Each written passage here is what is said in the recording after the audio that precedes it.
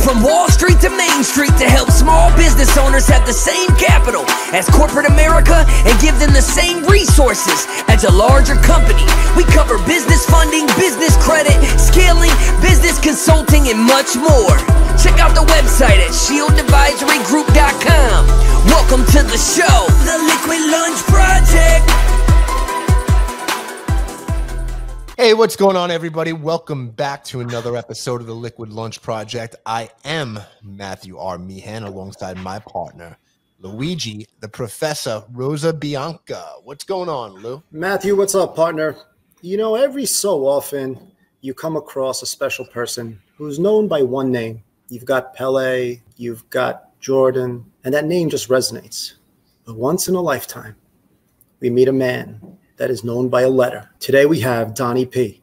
Donnie P, welcome to the Liquid Lunch P. It's a pleasure, guys. Thanks for having me onto your show, man. I look forward to talk about entrepreneurship and my what I have going on in life right now, and possibly my book, man. So it's a pleasure being with y'all guys, man, and talk to your audience on how I got started in business and stuff like that.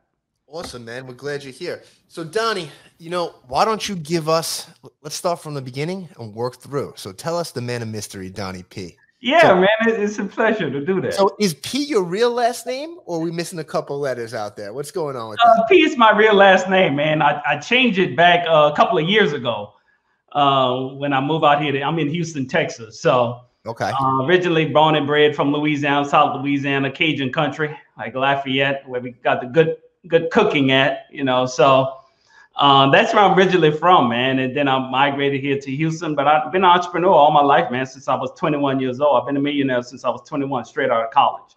Good for you. I started up in the healthcare field and done healthcare for multiple years, made money, lost money, went dead broke again, then made $1 million again with my brother. I gave him some experience on running the company, so I could have took it over, but I didn't. So let him get his experience wet, get his feet wet, like they say, and done long-term care.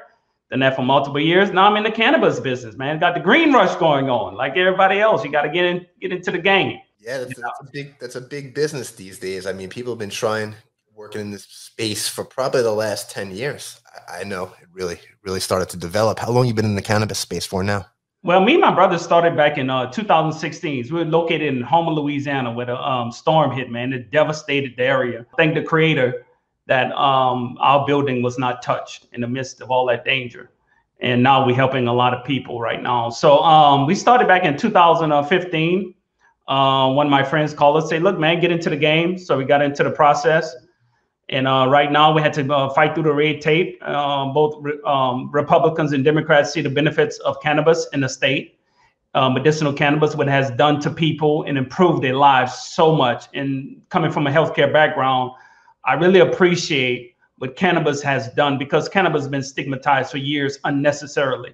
So now they see the benefits of it, and I'm loving it as we go.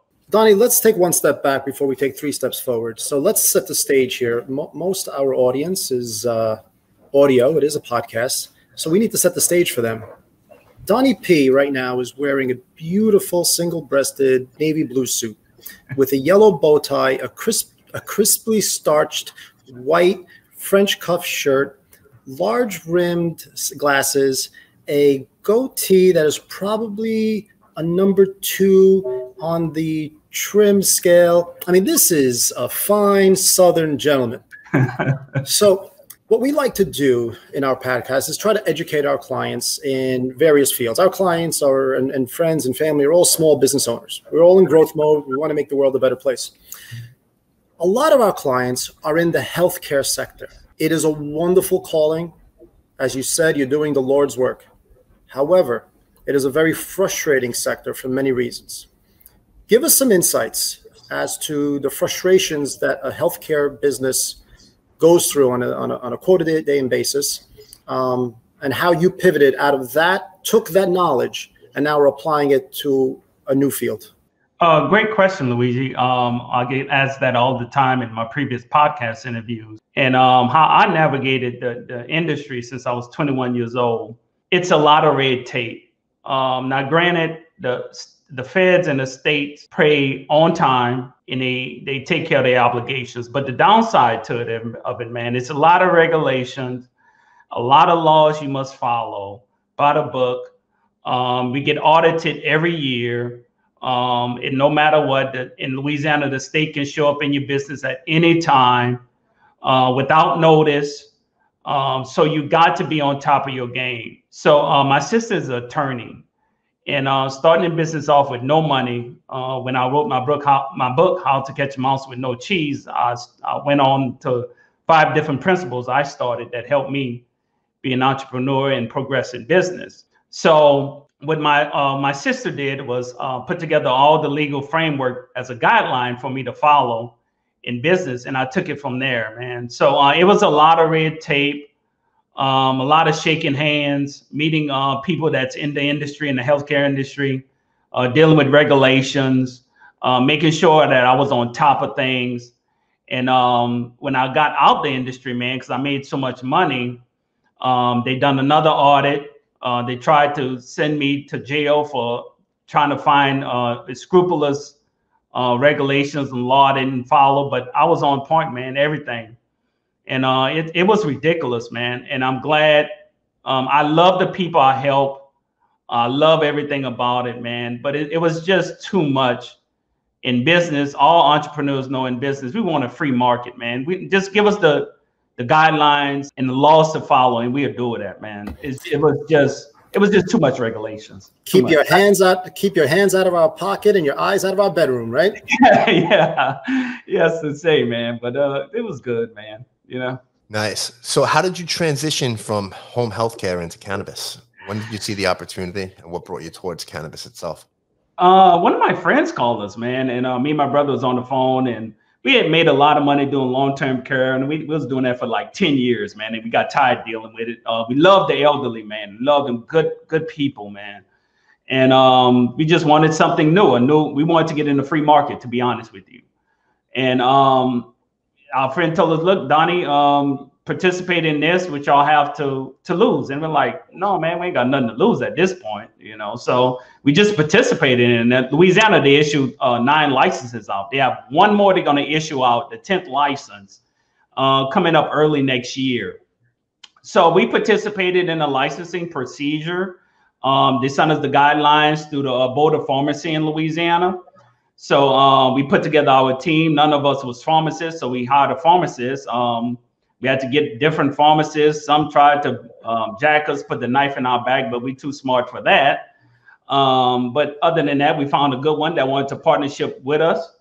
And once we found them, man, we was on the go. We presented in front of the Board of Pharmacy. And then after that, man, we got awarded our license in the Homer region, man. So we got like 7 parishes we're in charge of, man. And we helping out so many people. I'm so glad.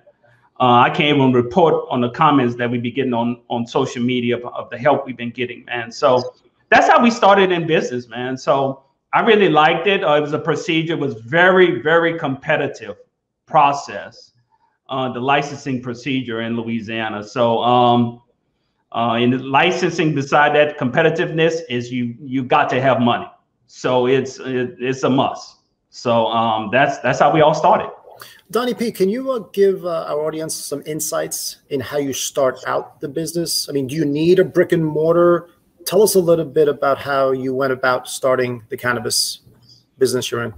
Well, when we started out in business, when we presented to the Board of Pharmacy, we had to have a brick and mortar store.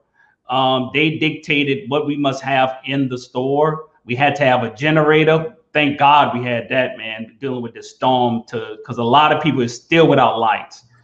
And the generator, we had to have generator. We had to have, like I say, a pharmacist present to talk to the customers, our clients. We designed our own building. We found a building. We put all the specifics the state had wanted inside the building. So you got to have like a brick and mortar. You can't have no mom and pop setup. You got to be very professional, like a regular pharmacist, man. So you got to be ready to compete in the game. So we brought our A game to the process, and we bidded our other competitor out. Nice. So Donnie, what's one piece of advice you would give to somebody looking to get into the cannabis business today? One piece of advice is, number 1, have faith.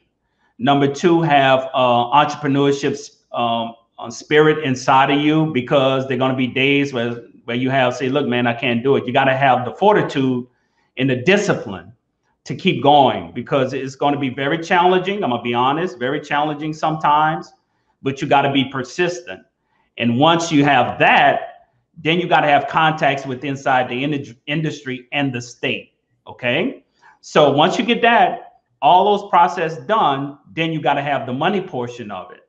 So that's the steps they must take to get inside the cannabis industry, man. So let me ask you this: somebody starting out with no contacts in the state or the cannabis industry, where would they start? Just putting out feelers to other people in the cannabis industry.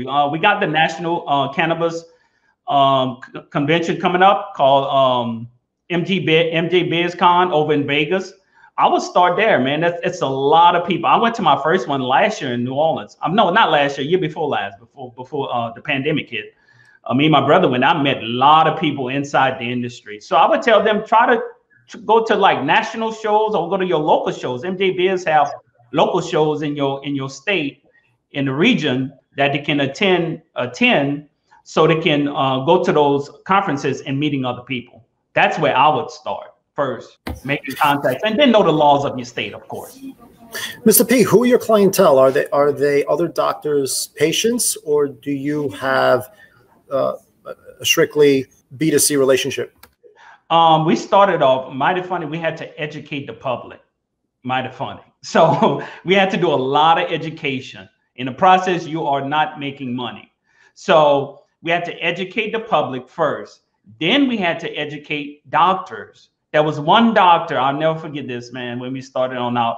He helped us a whole lot. He understood the benefits of cannabis over in home, a very good doctor. He still refers his clients, his patients to us.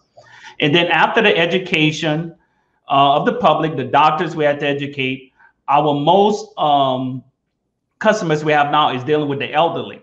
So once our the drugs was proven that it worked, cannabis worked, other people came aboard. So right now we got regular Joe Blows, we got soccer moms, as they say, we got everybody, man, understanding the benefits of cannabis, and that's a good thing.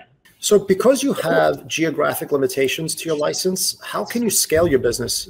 Can you expand via e-commerce? Not now. E-commerce, in a state law, we cannot like mail or send over UPS or anything over to client's house. What they have to do, in the law, in the state of Louisiana law, we can still deliver.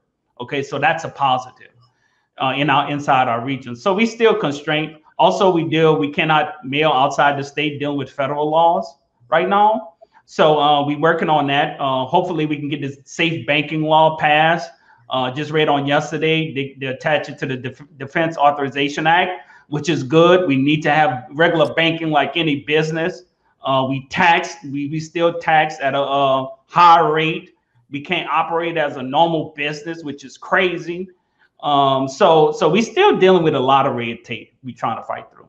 So the banking issue has been going on for a long time with the cannabis industry. I've heard stories of warehouses with stacks of cash in it, right? Because they can't put their money in the bank.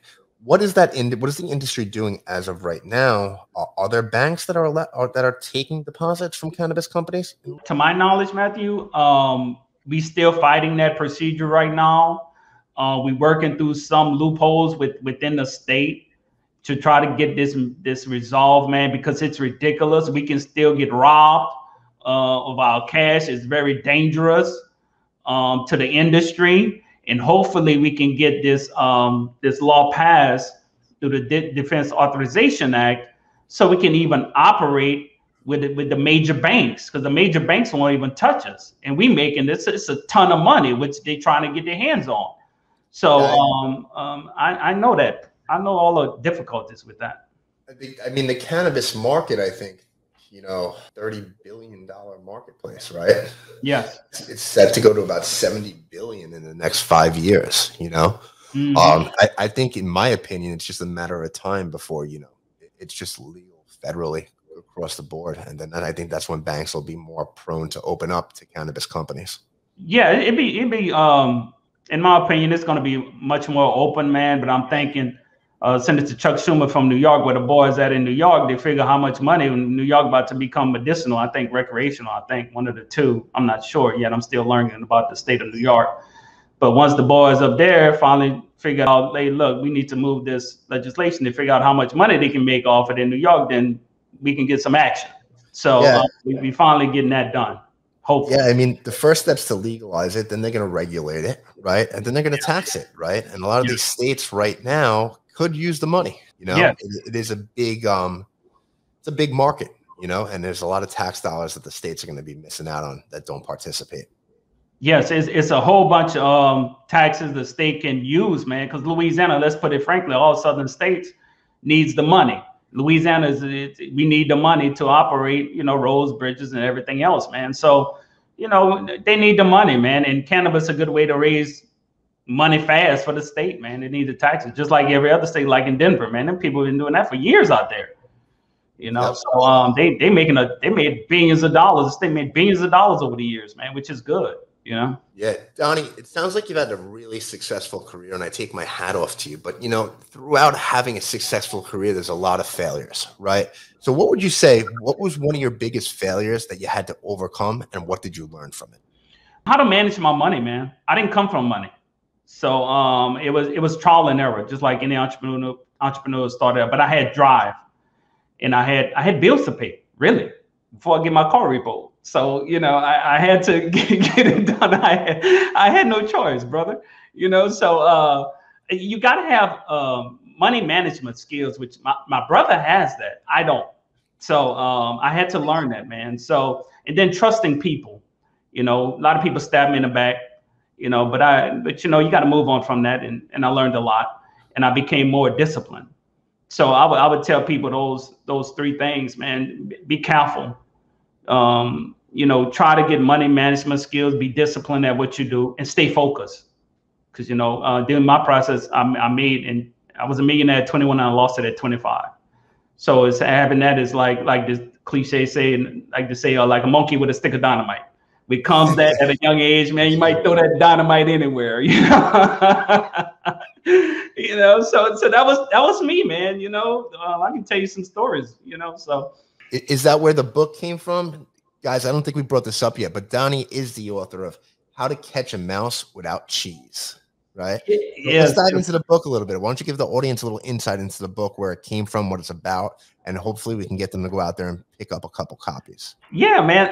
Well, starting from Louisiana, I live by sugar cane, man. And that's how I got the name of it. And I used to study the mouse when they come in my house. You know, the movements of the mouse through the house, man. And I didn't like mouse too much. So what I done was, once I studied the mouse on the movement, I took my BB gun and I shot them from a distance. So, and that's how I got the book. That's how I came up with my title, How to Catch a Mouse with No Cheese, right? So cheese is money, and I put it like business terms. So I always knew at a young age that I was gonna write a book, right? So my book was my experience starting off in business. And I give like 5 different principles on ways of starting business, which is faith, money, skills, discipline over love. I don't believe in love. I believe in discipline. The biggest virtue is discipline, not love. Anybody can tell you they love you. That doesn't matter to me. And giving back, man, community service. So that's why I talk about how I started off my business without no money. Really, I didn't have no money. So coming straight out of college, you know, you're broke, you know, and I didn't want to work for nobody. Because my parents was educators and say, Donnie, don't work on the plantation for nobody. So that's how I started, man. So, hey, here I am today in the cannabis business. Who would have thought? Why don't you tell us? So we had Donnie 1.0 that was in the home healthcare business. Donnie 2.0 is in the cannabis space. What's Donnie 3.0? My next goal, like I told my brother, is hopefully they let us on the New York Stock Exchange when it comes to get it federal passed and everything. Hopefully we can get there, man. And that's it. That's the ball game for me. And I always had a dream of getting on Wall Street, or if not, getting on a Canadian stock exchange. So that's the ball game. So that's why we get in different locations, get our revenue up and everything, man, and be a profitable company for investors. I mean, we have private investors now, but we want to take them to another level where we can make everybody get very, very rich. You know, do something with your money. You know, help out others. So that's Donnie 3.0. 3.0, I think, Donnie P's going to ring the bell. Yeah. Hopefully, if I live that long, Luigi, You will. He seems like you're a very determined man, Mr. P. Give us some insights as to what you consider community outreach and giving back. Matt and I think it's a fundamental. I don't even think it's a duty. It's more of an obligation. I think to whom much is given, much is asked. Right. So I think it's only right to give back to the community, your community. Tell us what's going on down in Louisiana and Houston, Donnie. Well, I'm helping other entrepreneurs.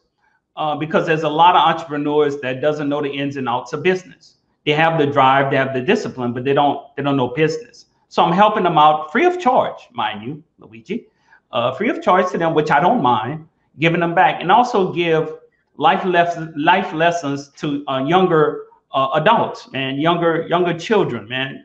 Help to grow up to be better, be a productive member of society, help out your people, and helping them in a state of mind they're in, and helping them grow and become better citizens, man. So I do believe in giving back. I plan on starting up my nonprofit next year once I make the real money in cannabis next year, because Louisiana passed the law January 1, where we can start selling the bud. People have been asking for it. So after that, man, once I get past that, I'm gonna start up my nonprofit where I can help out other entrepreneurs free of charge.